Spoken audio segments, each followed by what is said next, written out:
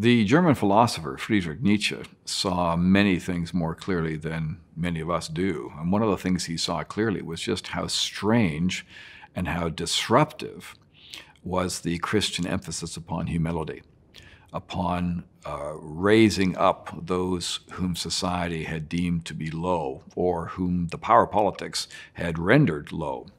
The idea that everyone should be treated well and that nobody should be treated badly, that in fact Jesus was the champion of the oppressed and the lowly, which Nietzsche would have said, in other words, losers, was, in Nietzsche's view, the transvaluation of values. It was a complete inversion about the way things are supposed to be.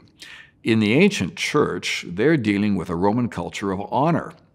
And honor is something that you can win. You can even buy it if you've been successful enough. And cultures around the world are like that. Chinese culture is very strongly an honor culture. It has to do with status and privilege. You even wear different clothes depending on what kind of job you do and what status you have in a Confucianist society.